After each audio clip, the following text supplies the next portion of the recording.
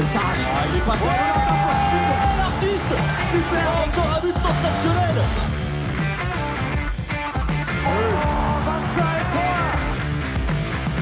That's a brilliant bit of follow-up play by Mahe. Oh my goodness me, what a shot. Sagosen setter det hen!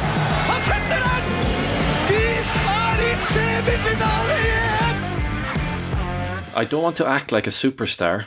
I want to be a nice guy who does great things on the handball court and also some nice things off the court. Sander Sagosen. I think he did a nice thing off the court by joining us today on the podcast. And we've all seen the major things he's done on the court. But yes, what an amazing guest we have here in our second preview episode of the EHF EURO 2022. Sander Sagosen coming up in just a minute. But firstly, I'll introduce Chris O'Reilly. Hello, hello. And Alex Kulesh. Hey, Ryan. Hey, Alex. Chris. You backed out of it there. Yeah, what a second guest to have on. We've had some pretty good fortune with particularly our Euro related podcast, but podcasts in general. I mean, I was just thinking about it after doing the interview today and comparing it to there's this podcast group that Alex and I really like called Second Captains, which is an Irish based podcast, and they dedicate pretty much every day of the week to doing podcasts, mostly on sport, and they rarely get names of that level in the sports that they cover. And I think in handball we're so lucky that over the 140 episodes we're almost coming on, that so many of them have been graced by the biggest names in the sport. So I'm very thankful about just how accessible most of them are. Most of them. Not all players, but most players are. And I think it's a great example of that today. And just how nice they all are. We've had some good chats, right? I think that just says a lot about what you're going to hear, people listening in a couple of minutes when we get into it.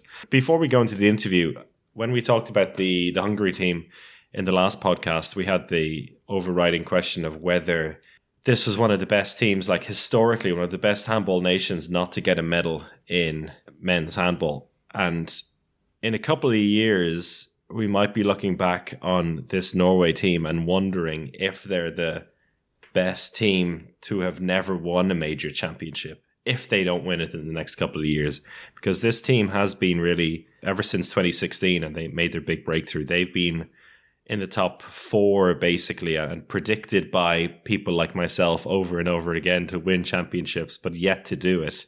Has it surprised the two of you that they actually haven't managed to pick up gold yet? Yeah, it's kind of difficult to answer that question because we do always pick them to win and they do always look amazing, but it just speaks to the quality right at the top of handball, that it takes just something absolutely special to win a championship. And when you think back of kind of the dominant teams of the past, like France, maybe Denmark these days, you have to appreciate just how incredible they are that they can win these tournaments when teams like Hungary and Norway that we talk about haven't been able to. I think I was surprised in 2020 that they didn't win it because I was there pretty much for all of their games and they did look like they were on a different level to the other teams that I saw there. And especially today's guest, Sander Sagosen, his tournament he looked unplayable for most of it. And that game against Croatia, if that was 2 minutes longer, it could have went Norway's way. It was just back and forward. So I tried to stay as neutral as possible, but I remember feeling a little bit disappointed that they didn't make it to the final in 2020. It's going to be interesting to see now what they're going to do this time around, because I think a lot of teams know how they play now, and it's a very, very attractive style of handball. I don't know if you know Ralf Rangnick, the interim coach of Man United, and he talks about rock and roll. Not personally. No, but he talks about rock and roll football, high tempo, pressing, entertaining, and I think probably maybe Norway play a version of rock and roll handball as well, which is always great to watch. All gas, no brakes kind of stuff. Yeah, and I think that's why we are drawn to them, because they play such an amazing style. and it's really driven by one man, and that is Sander Sagosen. He makes the rock and roll happen. He is the lead guitarist slash lead singer slash gets a red card once in a while. So that's truly rock and roll. Yeah, he was top scorer in the last Euro, was the absolute hero of that championship. And I think it's a nice segue into the interview itself. We're going to talk a little bit about what he said and our own memories of his career in international handball. So let's hear from the man himself, Sander Sagosen.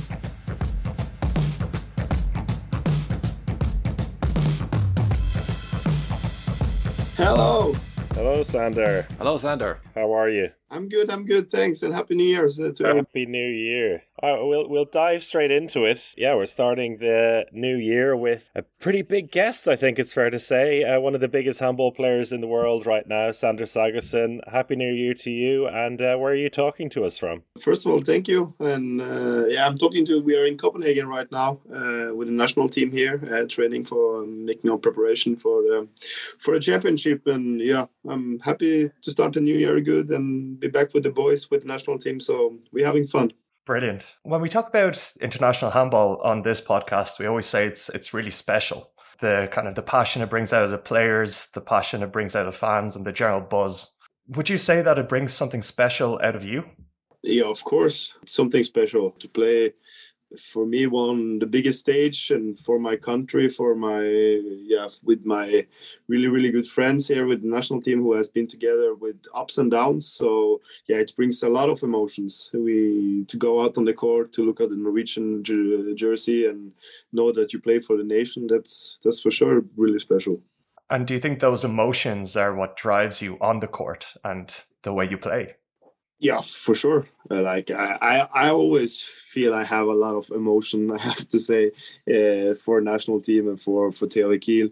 But of course it brings something special from you. And yeah, it's sad last year when we didn't have fans in Egypt or in Tokyo, of course, that we miss, of course, because we want our fans, the national team fans, the club fans and everything that bring this extra level of emotions, but of course I go out there everything and put my heart on the court. I try to do every time. I was talking to you before this interview, and we wanted to lay out what we would talk about, and we discussed very briefly about some of your highlights of playing past European Championships, and I think we threw it out also on social media, and I think probably the most clear image of Sander Sagosen playing for Norway was your games in Trondheim in 2020. What are your general memories of that? Is that like a fantastic blur, or do you have very crystal clear memories of those games? I have played some really, really big games in my career, but that is the funnest game I've ever played because it was so special for me to be home in my hometown, wanting this championship for so long. And yeah, this game against France where we played an amazing game. The arena was full. I looked to the right, I looked to the left. It was friends everywhere, family. It was so special. And they brought the best of me into the game. And I think for the whole team as well, we just flew on this flow for the whole championship. That's made this game so special for us and for me as well. A lot of the squad would be some of the same players who played in Trondheim as well. Is that something you bring up in preparation for this Euro, that think back to Trondheim, try to get that atmosphere going again? 100%. That we have to be honest and say that it was our best competition. Like, we played the best handball I think this team has ever played, and we want to create this atmosphere once again, going into a new Euro now, and look back and see what did we do good, what can we do better, but to bring back this atmosphere and this feeling in the team where we are just a group of friends going around having fun, training, go all in on the trainings, and then we go back after, eat dinner and joke with each other all the time. So it's something special, and then we have to bring back, and I think we are in a good place right now.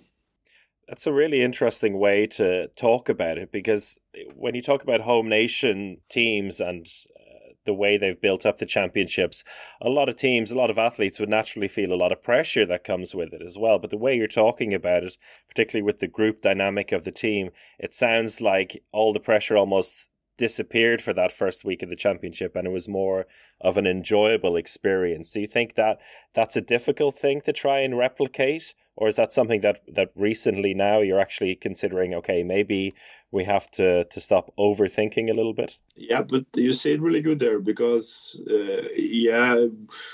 the last 5-6 years with the national team, we go from not being a contender to one championship go to be the biggest contender, and then it goes like a roller coaster. And yeah, it's a new process for us as well to bring on this pressure and expectations from the handball world, we have to say. And yeah, it's what we work a lot with as a group, and me personally as well, to take away this pressure, just go out, have fun. The worst thing that can happen is that you lose a handball game, and that's sport. That's what we love about it. That's how it is. And if you think and lose too much energy thinking about the consequences of not performing, then you will not perform because you lost 50% of your energy just thinking about it. So that's what we work a lot with here with the national team, and we are just really good friends. We have fun. We play table tennis and we play PlayStation, and we have competition. Like we take away the seriosity about it, but we are 100% focused when we are focused, and when we are off court, we just enjoy each other's environment and prepare as good as possible. And maybe looking back at that breakthrough in 2016, where Norway came out of nowhere in the general handball world, finished fourth after finishing 14th in the previous championship. What was the step change there that allowed that breakthrough?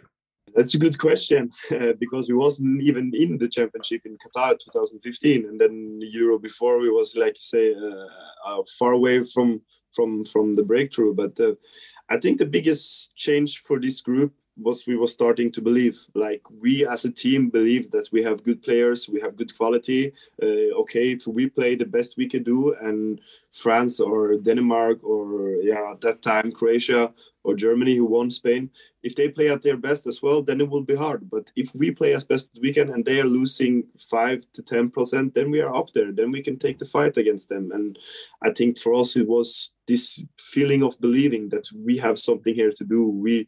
And then we just grow with the task, if you can say it like that. We was just like, every time performing, we get more and more self-esteem, more and more like bringing it into the game, and could like take another step for every game to game. And yeah, I think that was the key. We're just going on a wave and just flowing with it, if you can say it like that. It's interesting because the team this year is quite similar to the team from already 6 years ago. It's kind of crazy to think that this core has been together and it's become such a big part of the handball world. Everyone knows it. Do you feel that there's any stagnation, or do you still fully believe in this squad that exists right now? Because a lot of times, golden generations have their time. Are you still in the golden generation for a long while? Yeah, but that I hope for sure. And in 2016, we was still a pretty young group.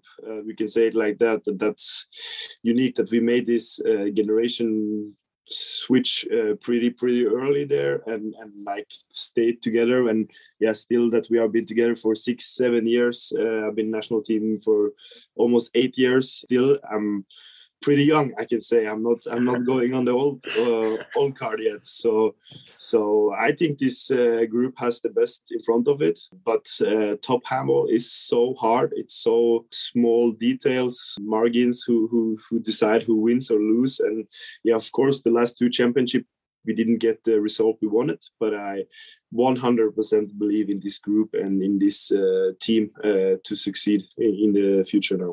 Just going to 2016 there again, you mentioned like it was this step-by-step process, but can you think back to a certain point in Poland that you, as a group or individually, maybe you didn't want to tell the others that you felt this way, but you're like, okay, actually, we can start getting medals here? Yeah, but we said it pretty fast. Well, like in Poland, we lost, or I don't remember exactly. I think we lost the first game to Iceland with 1 goal. And then it was like, we have Croatia, next game you lose that game, you're out, And we was like, okay, but sorry to say it, but fuck it, like we have nothing to lose. We can go in there and put our shoulders down and just enjoy playing in championship. And it's a great atmosphere, and that's what we did. We got I think it was a draw against Croatia that second game, and then we beat Belarus in the last one, and then suddenly it was through in the group with the highest or with the biggest points, and then we just like, okay, but now things flowing, we have nothing to lose, we go there, we enjoy every game, and and of course the last game we have there against France, for if we win we go to semi-final, if they win they go to semi-final, and we played an amazing handball game and we won it pretty clear.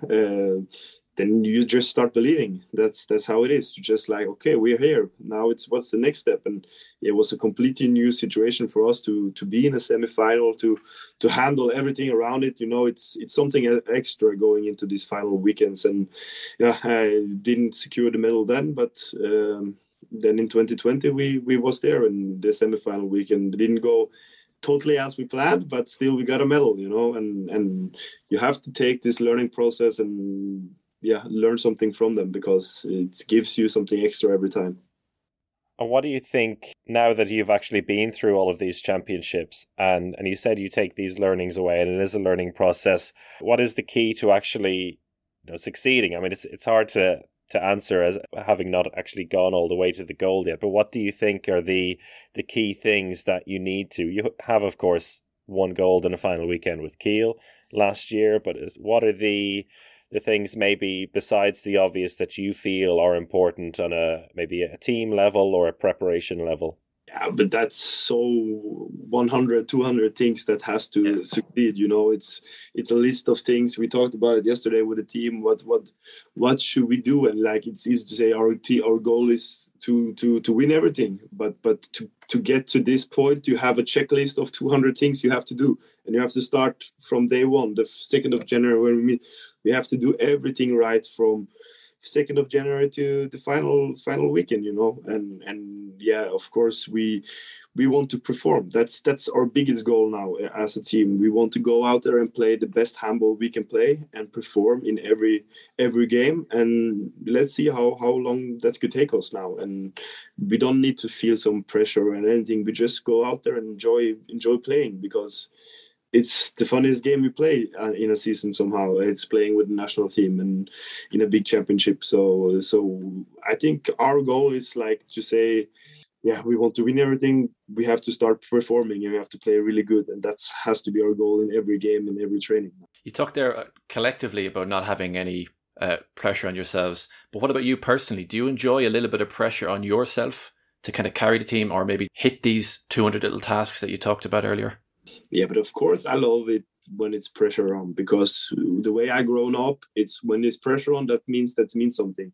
That means people have expectation about. For me, that's respect of my career, that people expect more of me or expect that I play good, because then I know that, okay, but people think I'm at this list of players who has to perform. And that I just enjoy, because I put this pressure on myself every day anyway. I go to every training and I want to be best. That's how I'm built and how I'm enjoying this game, to go there and get the best of what I can do out of myself every day. But I love it. I love it when the pressure is at highest and we can just stand there and enjoy it, because for me it means the world to play these kind of games, to be in the spotlight, to be there, and then it's something I learned to just enjoy. Even when you're playing table tennis in the hotel with the guys, are you putting pressure on yourself as well? Of course, that is where we put the most pressure on us. So we have to put the bar high. Speaking of big games, I think two nations, Norway and France, have played some of the most entertaining and exciting games over the last number of years, and it feels like it's become a classic in international handball. Do you get that feeling? Do you want to play France this time around? I love playing against the best players. Then I can challenge myself, the team. Then we can get the proof that we have taken the highest step. If you beat France, you beat Denmark, or you beat Spain, then you're on the list of the top. I love it to play against the best. Then we challenge ourselves and are in this company what we want to be. But of course, I played a lot of national team games against France, that I could say. Are there any other teams that you're kind of looking at and being like, oh, I'd love to play against this team in this Euros? Yeah, in Scandinavia, we always love to play against Denmark and Sweden and challenge ourselves against this team. And yeah, I have never won a national team game against Spain, so that I really hope for soon. So, but on men's championship here, it's so many great teams and so many good teams. But of course, you have the list of these, what I would say, 4 teams who are on the top now, and for us to challenge them and see if we can get into this company will be funny now in the next month.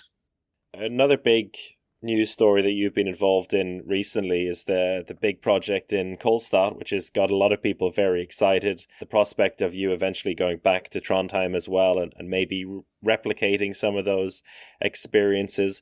Was the national team any part of your thought process there? Because I, at the time, had this theory, which the other guys said is nonsense, that bringing these Norwegian players back to Trondheim and Kolstad will kind of form a bit of a new core in the national team and spend more time together, which might translate to a different type of success. Yeah, but 100%. Like, when that was in my mind as well. You was not alone. Like, no, but for me as well, like, I have won everything you can win as a club player, like the championships where I've been. I won Champions League, and of course I want to win it as many times as possible. That's not what I'm saying, but I really, really want a title with Norway as well, and to go home to Kolstad for, first of all, I could be fit to everything, like, hopefully, but we have to be honest that the pressure, or not pressure, the how to say it in English, the intensity. Exactly. The intensity, the games are so much higher in Germany. It's a longer season. You have much more and harder games who also increase you as a handball player. But for your physicality, is hard. That we have to be honest about. That it's hard to play Bundesliga because of the travelings, the games, the calendar year. It's so many games. And that will be easier in Kolstad, and we will. But on the other hand, we will still hopefully have the highlights with the Champions League and playing and challenging the best team in the Europe back in Trondheim. And then, of course, we can bring the national team even more closer and develop in that extra part that can bring us the title with the national team. So, are you trying to convince some of the guys to join Kolstad now? Let's see. So if I win this game of table tennis, you join me. Is that the rules? Exactly. I have to step up my table tennis game. Sander, you've been very generous with your time. No problem, guys. Lovely to talk to you, and hopefully we'll see you in Hungary as well in a couple of weeks. That I hope as well, and thanks for your time. And then we'll see you soon.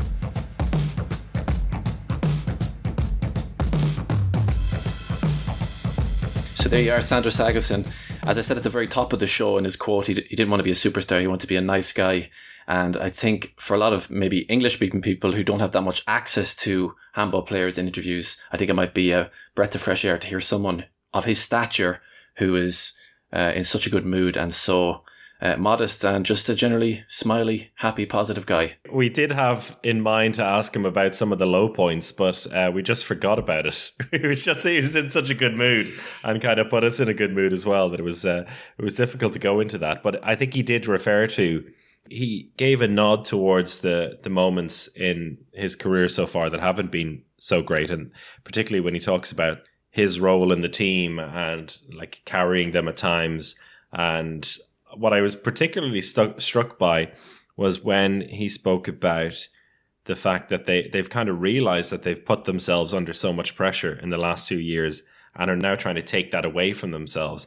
And I think that's very interesting for this particular championship, because looking at the squad, looking at some of the players who've retired, like Bjarte Myrhol, or some of the players who are not available for COVID or injury, I'm not expecting as much from them as usual, which at the European Championship usually means they're going to have a fantastic tournament.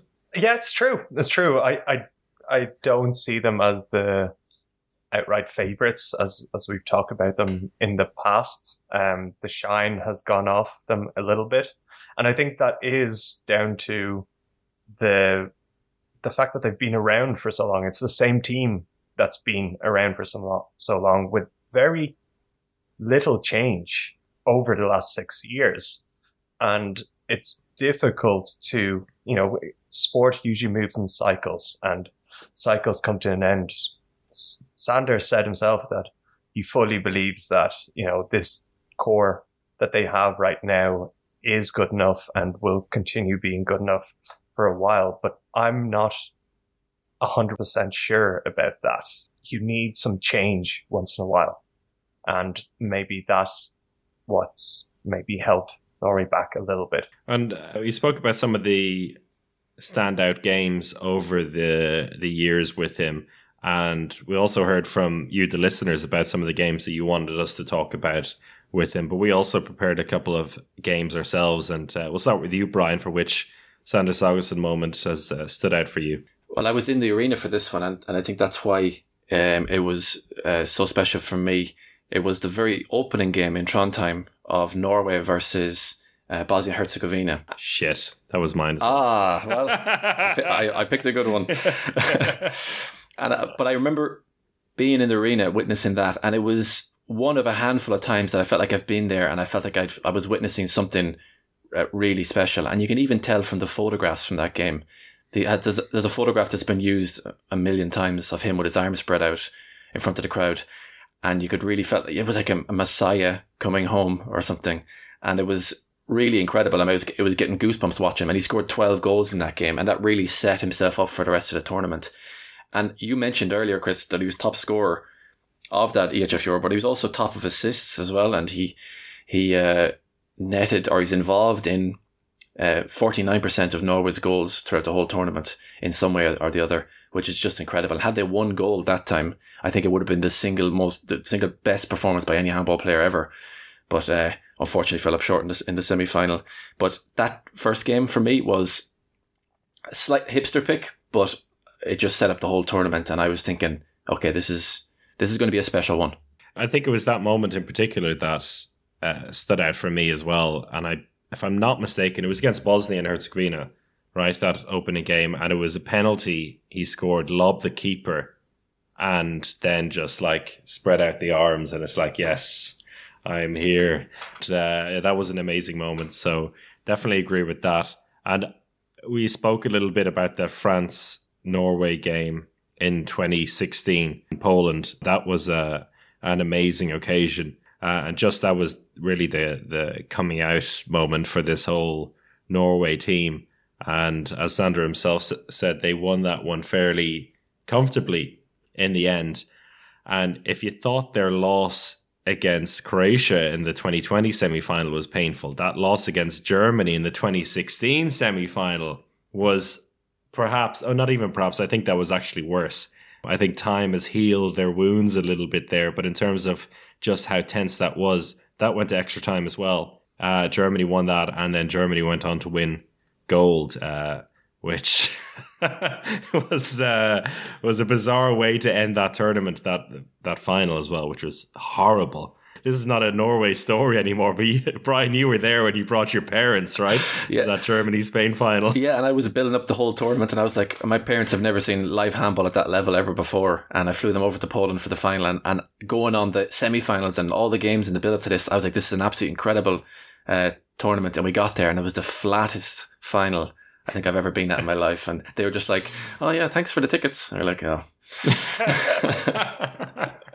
My moment was probably, I'll go with a similar theme as yours, Brian, where it was the first time I saw Sagosen play in person.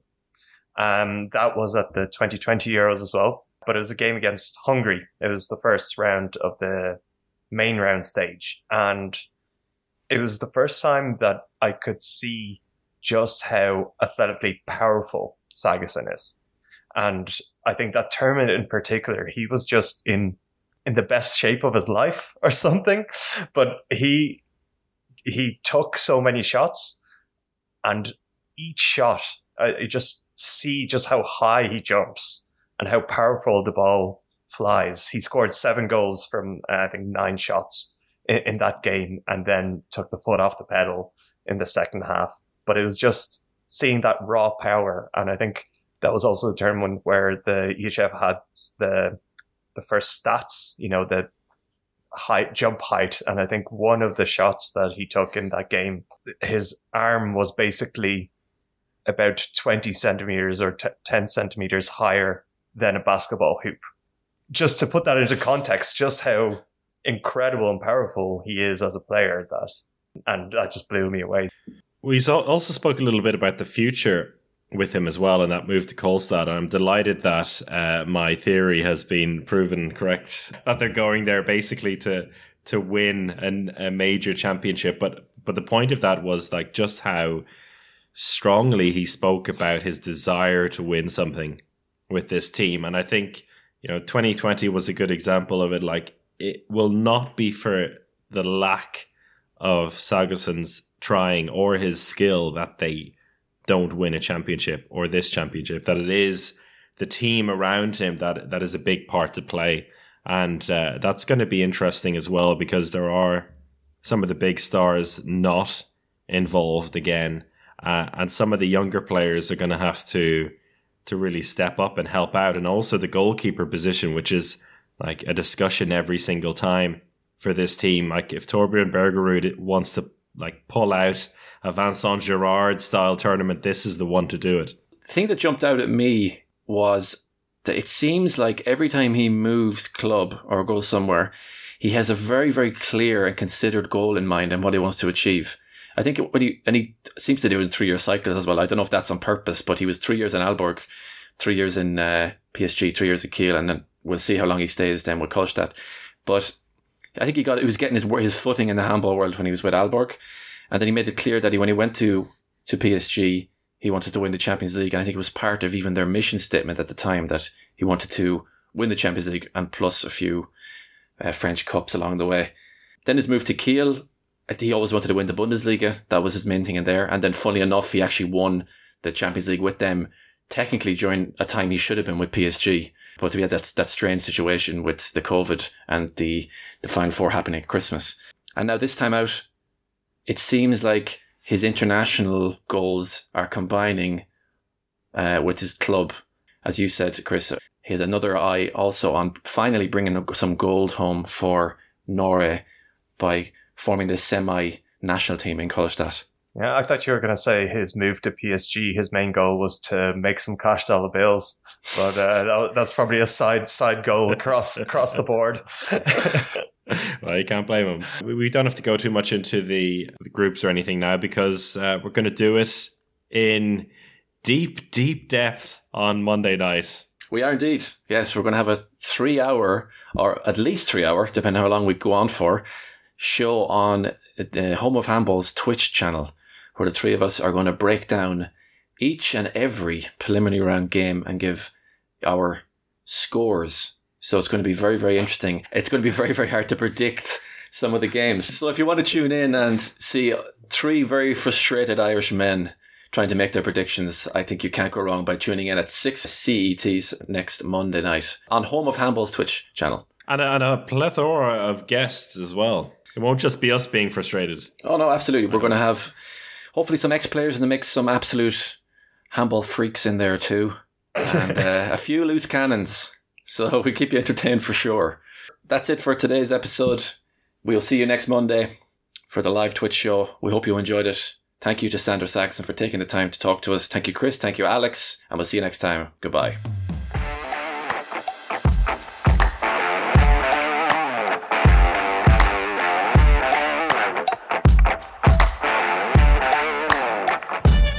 It's going to be very, very hard to predict some of the games. So if you want some absolute, I wouldn't call it shithousery, but I'll call it absolute banter. You can